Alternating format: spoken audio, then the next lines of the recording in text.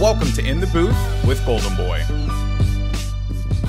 Hey world, welcome to In the Booth. I'm Golden Boy, and thank you so much for joining me today for the quote-unquote relaunch of this once illustrious podcast.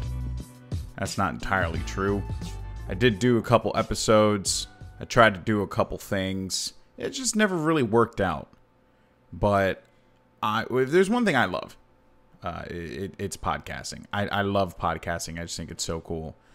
And I simply just wanted to do something again. I figured, why not? I travel a lot for my job. In case you guys don't know, I'm a professional esports commentator. In case you're just stumbling across this for the first time, and you're like, who the hell is this guy? And why is he popping up, on my Instagram feed or my Twitter feed or my Twitch feed or my Apple iPod? Oh, wait, people don't have iPods anymore. iPhone feed, whatever. App Store. Speaking of, you guys can go ahead and follow me if you get a chance on all the social medias like Twitter, Twitch, Instagram, at GoldenboyFTW. Pretty easy to remember. Everything is at GoldenboyFTW. Facebook as well. I barely use that though. SoundCloud, it's In the Booth Show, but you can also check out my personal SoundCloud at GoldenboyFTW. I really don't post anything on there. Maybe I should. I don't know. We'll see how this goes first. Let's do one thing right at the start, and then we'll start thinking about other things. But anyway, so am I back? Like, is this it? Are we doing this again? When I first started doing In the Booth, or when I came up with the name and just not a concept, because it's not revolutionary. I'm just doing a podcast, for Christ's sake. But when I first came up with the name for it and everything, it was supposed to be me and my buddy Benson. Benson's a very busy guy, as am I, really. And it was just hard to coordinate, get the quality that I was looking for. But I've always really had an attachment to the name In the Booth. I've always enjoyed that name. So I figured, why the hell not? Why not just keep it going? Tried a couple episodes on my own. And, I'll bring guests on eventually. I don't really have a game plan there. I more really want to just talk about stuff, And it's weird, too, because I don't really know, how to categorize this podcast. Part of me is like, oh yeah, it's a video game podcast, and the other part's like, but you're not really going to talk only about video games. So I don't know. I have no idea, but I'll figure it out. I'm probably going to list it under video games just because it's probably easier. But I would really like to kind of just get people involved in talking and having, some kind of intellectual dialogue from a non-intellectual, if you know what I mean. So, what's the show about? Well, it's a little bit about video games, a little bit about esports, a little bit about wrestling. Basically, whatever the hell I want to talk about. And you'll even kind of get the feel for that as the, podcast continues for the first episode of the second relaunch of my fourth podcast that I attempted to do. I've always had this weird infatuation with podcasts. I find the medium to just be so thrilling, because for the longest time I thought podcasts were kind of like an ancient form of entertainment, right? Where it's like, oh, who listens to podcasts? No, it turns out millions of people listen to podcasts because people have to take the train or they drive or whatever. And yes, you can listen to music, but hey, why not listen to the ramblings of a comedian or, ex-professional wrestler or, stories from NPR or whatever. I think it's all really cool. I think it's an art form and, like I said before, a medium that will truly never go away.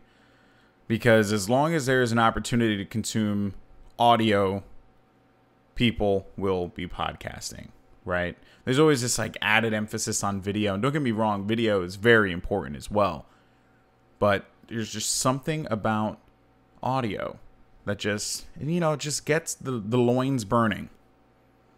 In any case, I'm going to be traveling quite a bit coming up. Got some big announcements relatively soon.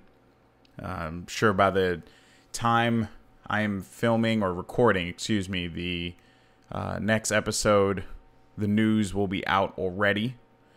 I am going to put this out probably on a Sunday, but I am contemplating saving it for Monday morning and then, you know, going from there and then uploading like every Monday and Wednesday. Reason for that, it's because of my lifestyle, man. It's because of what I do for a living. I'm a professional esports commentator and I travel nonstop. I'm going to be gone for weeks coming up. Luckily for me, a microphone is not that hard to transport, so I'm going to be taking this microphone with me pretty much wherever I go. And it shouldn't be that difficult to, you know, kind of connect it to my laptop and then just record some stuff. And maybe I'll have some guests with the people that I'm like actually working with. That'll be pretty cool. I've been trying to be a bit more social as of late with like sharing things.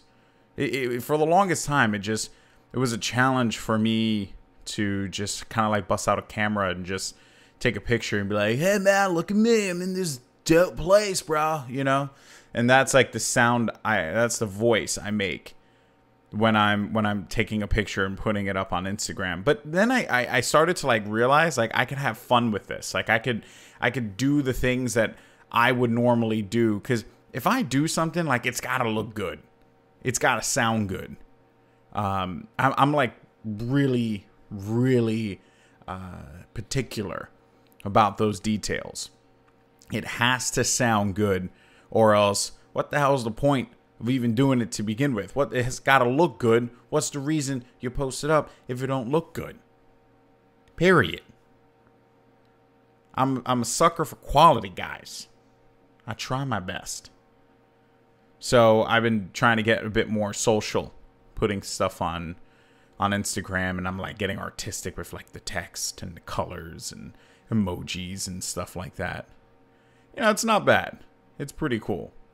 I've been having fun with that. People have been enjoying it as well. You know, and I'm trying like I wanted to experiment with the idea of vlogging, but I could not for the life of me walk around with a camera the way like a guy like Casey Neistat does. I couldn't walk around with a camera like that. I don't know. Like whenever I watch one of his videos, I look at the people who are around him and like, what are they doing? And most of the time, they look freaking confused. They look lost. They're like, why is this crazy man talking to a camera? And why is he wearing glasses indoors? Why am I whispering? Like, that's just what I think. I look at those people and that's what I think. So I figured micro vlogging, posting stuff on Instagram stories, which, by the way, I'm going to be very blunt here and just say Instagram stories, way better than Snapchat. And don't get me wrong, I like Snapchat. It was a cool idea. But Instagram stories, like as a person who values data tracking, way more valuable. And there you hear my dog Stella in the background. She's just barking away. Stella is probably one of the loudest dogs ever. In fact, just a little side note story. So the other day, see my brother. This is before I took my trip to Le Mans, France for the Forza event. And, you know, we're hanging out. It's me, him, my wife. And he tells me, oh, I got a new dog. We're like, oh, really? What's her name? Her name's Canela. For those of you people out there, Canela, Spanish for cinnamon. Okay? Yes, I speak 3 words of Spanish, but that's neither here nor there. So Canela, tiny Pomeranian. I'm not even gonna lie to you. I think it's a Pomeranian. I mean, it might as well just it's a, you know, like a miniature creature. You know, that's the kind of dog that like evolution just doesn't look kindly upon. Because at least Stella, like if I put Stella out in the wild, she'll find a way to live. She'll find a way to live. She might die, but she'll find a way to live. For like a little while. But Canella, nah. She's out there, she gets bit by a cockroach. Eaten by a mouse. And this sounds horrible. I know, this sounds all just horrible things. But that is just how tiny she is. So anyway, my brother tells me that the dog has an annoying bark. And I thought, oh, damn, man. His bark has to be like, if it's anything like Stella, dear God, I feel so bad for him. No. The dog literally, it's like, he brings it outside. Her. I was so mean. Brings her outside, is holding her on his arm. Meanwhile, this dog weighs maybe 2 pounds soaking wet. Maybe 2 pounds soaking wet. Soaking wet. Moist. Fitted in once an episode. And Canella starts barking. And she's like, "Wow, wow, wow, wow, wow." I'm not even lying to you. Like, how low and annoying. I mean, don't get me wrong. Annoying, but low. Annoying, but low. And she's, "Wow, wow, wow." A little faster. "Wow, wow, wow, wow, wow." That was it. That was it. And I was like, you think this is annoying?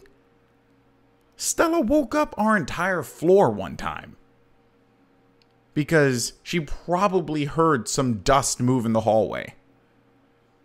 Because Stella's ears are essentially sonic tuned to hear the sound of light travel across a room. And yet he's complaining about that. If my brother's listening, 1, I love you. 2, she's low. It's a little low. Anyway. So let's actually talk about some video game stuff here. It's been about 12 minutes of just nothingning. Nothingning. That's a new word. Book it. Alright. I bought a Nintendo Switch. One of the greatest decisions I've ever made in my entire life. The Nintendo Switch is it's so brilliantly designed. It actually frustrates me that we live in an age where I could take console level graphics and bring it with me wherever I go. So I bought the Nintendo Switch because I wanted to get Splatoon.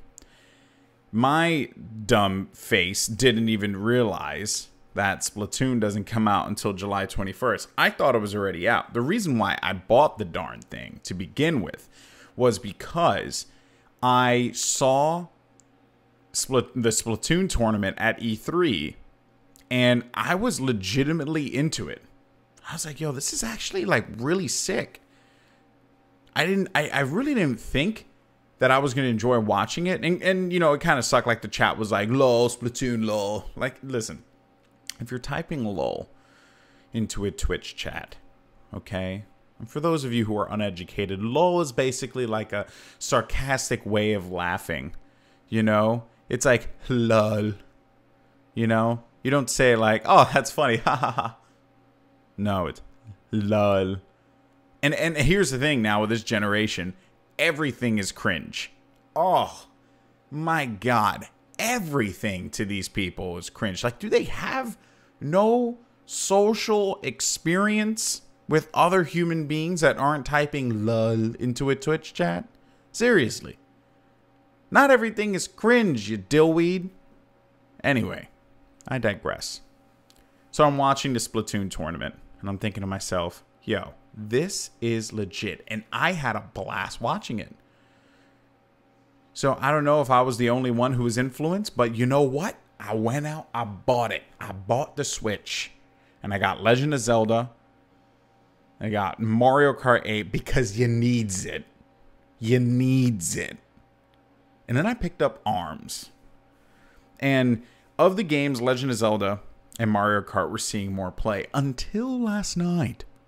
Last night, I decided to play some ARMS, and I got hooked. At first, I was like, "Yeah, man, I'm gonna use the Joy-Cons and just punch to the air." And I was like, "Wait, I'm too fat. I can't do this." So connected the Joy-Cons up, put them into the controller, and I just started gaming. And let me tell you, that was so fun. So unbelievably fun. I could not believe it. And then I started doing research.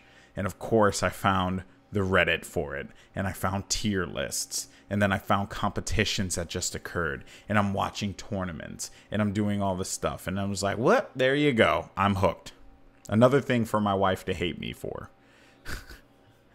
It's super fun, though. I thought it was great. I was actually like really, really into it. And then this kind of like led to my thought process here.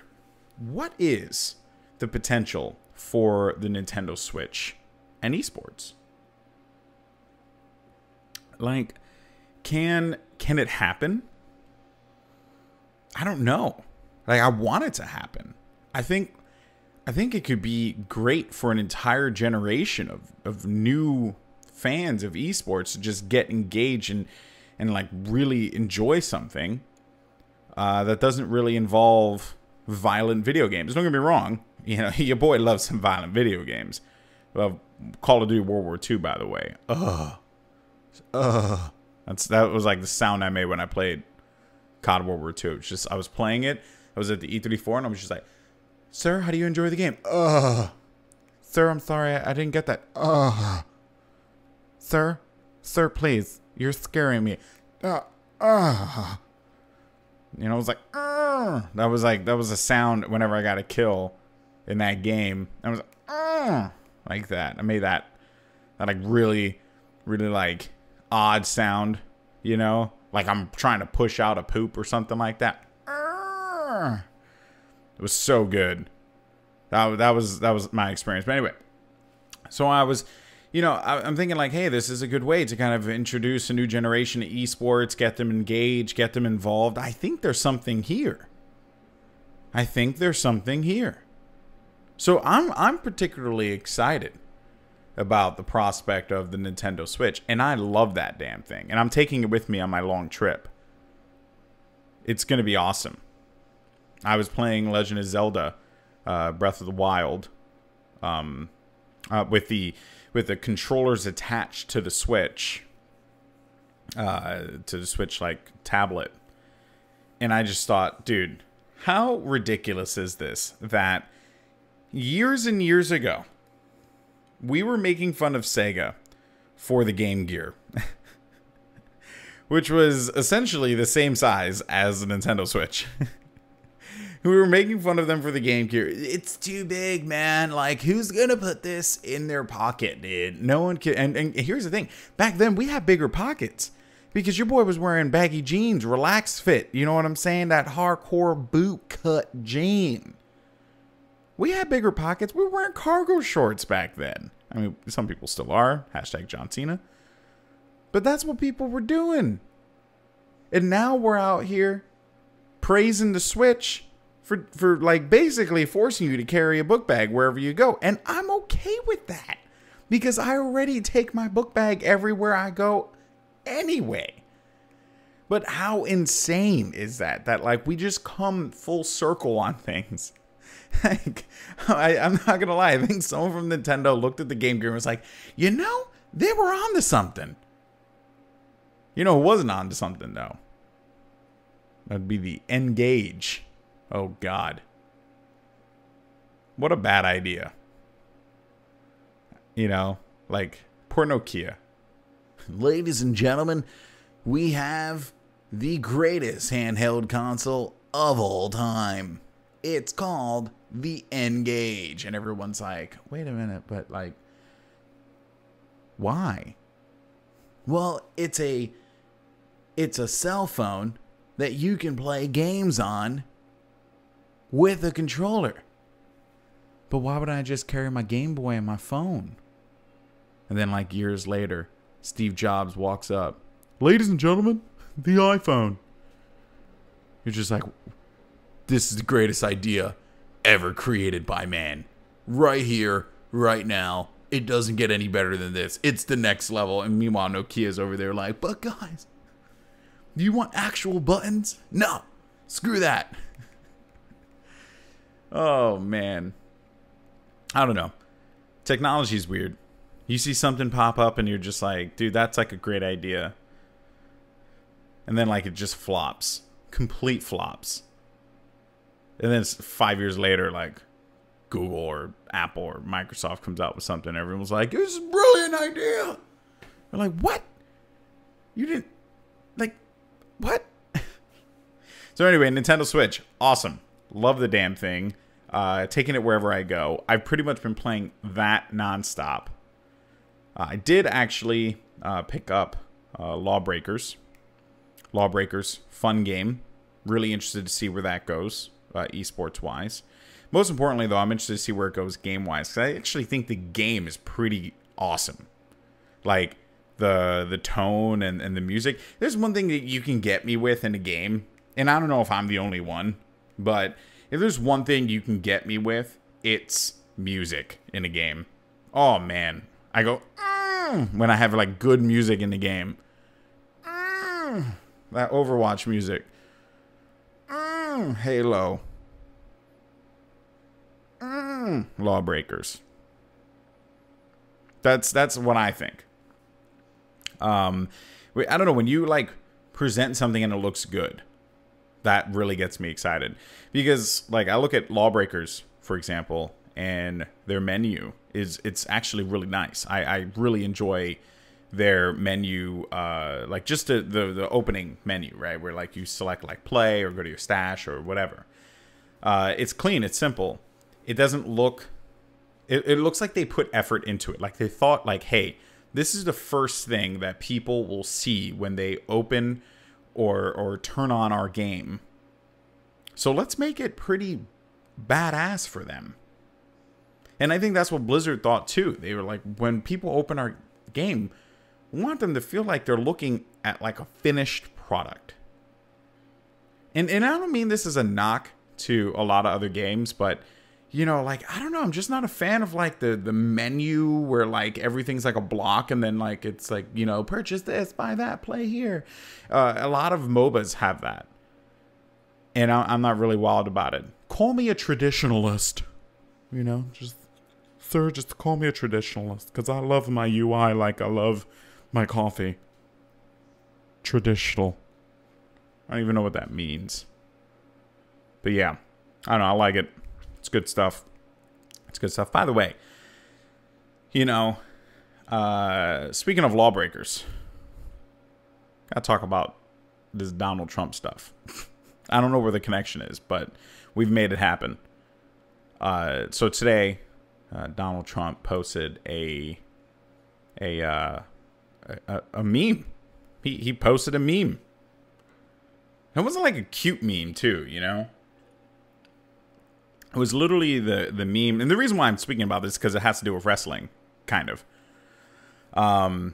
It's when he was at WrestleMania. And it was, I believe, Bobby Lashley versus Brock, I want to say.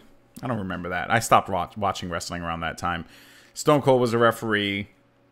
And Trump was apparently the good guy. And he attacked Vince McMahon. And what he did was... he didn't actually make, because I've seen this GIF before, but it was the CNN logo on Vince McMahon's face, and he like body slams Vince McMahon. Yeah, that was a thing. Like that happened today. And it's funny because as a fan of professional wrestling, I mean, let me tell you right now, your boy just does not sell the Stone Cold Stunner very well. There's also another GIF going around of Stone Cold stunning him. And yeah, I mean, that was really bad. He didn't even take the bump properly. Like, come on. Literally unelectable. Unelectable at that point. But yeah, I'm just going to say this. You know, I don't know how much people like hearing political commentary for a video game show. And again, I don't even know if this is a video game show, so I'm just going to be very upfront with you. I like video games. I just like talking about stuff. I literally talked about the sounds I make when playing a game, and then I talked about, you know, my brother's dog who barks, you know, kind of like her face was just stuffed with cotton balls. So I'm just going to say this. You know, I try not to get into the political discussion so much on social media, on Twitter, because I do think it's a bit volatile. People have their perspective, they have their opinion, and, you know, at this point, it's less about the policies, and it's more about just feeling like you're winning. That's really what it is. That's what politics is at this point. It's not about like, oh, hey, you know, this healthcare bill really isn't that good. Or like, hey, you know, like maybe there isn't anything with the Russia-Trump conspiracy. It's just about winning and losing, right? And that's sad. That's really sad. Because it's kind of just become a mudslinging contest, and it's on both sides. It's not just the right or the left. It's both sides, and one's caught in the middle. Guys like me, who don't really care. They just want to see good policies and people being taken care of. That's what I care about. You know, I care about those things. So I'm just gonna say, you know. There's been a lot of discussion about like, oh man, with the leader of the free world, he's out here just putting out these like really messed up tweets. And what am I supposed to tell my daughter, man? What am I going to tell her? I don't know. You're the parent. Just do the right thing and set a great example. Who the hell takes freaking advice from Donald Trump? Look, as a New Yorker, the consensus over here, for the most part, is that, you know, the guy's kind of a blowhard. And no one takes, like, advice from him. Don't, like, you shouldn't be looking at the president to raise your children. Just tell them, hey, ignore that crap. Respect women, Billy. Or, hey, Karen, don't be a douche. That's parental advice for you right there from a guy who doesn't have kids. But that's just my belief. You could believe whatever you want to believe. This could be a very controversial topic, and people may hate me or never listen to this again. But, you know, I just think it's important to kind of have the conversation. I think it's important to get engaged in politics. For young people, especially. I think it's very important to get involved. And when you get involved, just bring a switch, dog. Bring a switch and just say, hey, you, guy on the other side of the table. I'll take this blue controller. You take that red controller. And then we'll battle it out in some Mario Kart Deluxe on the Nintendo Switch. Because if that is one thing that Nintendo does well, it's bringing people together. Anyway. But enough about that, though. Just felt like I had to say it. I saw it on Twitter, and I was just like, what? What? This is weird. Like, is this like the times we're living in now?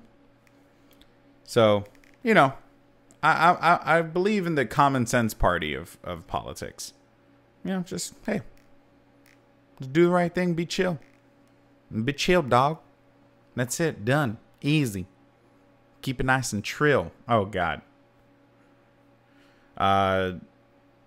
Final thoughts, moving away from the cesspool that is American politics. Calvin Harris' new album. Shout out to my boy Ghost, who suggested it to me. Funk Waves Volume 1, I believe it's called. Let me see here real quick. I have my computer right next to me. Funk Wave Bounces Volume 1. Bangers. 10 songs, all bangers. Top bangers, though. Slide, Rollin', Feels. Bangers. So good. So good. You know, Skirt on Me's not bad. Hard to Love's not bad either. But Feels, Big Sean's, his whole verse, banger. Period. Check it out if you get a chance. It's on Spotify right now. What's not a banger is 444. Jay-Z. Come on, dog. Streets have changed you, dog.